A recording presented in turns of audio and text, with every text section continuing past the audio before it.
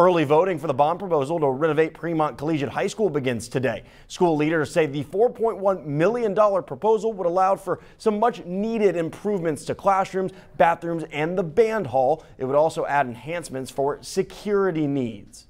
We're convinced that $4.1 million, even though it's not enough, it'll make a big dent in moving forward.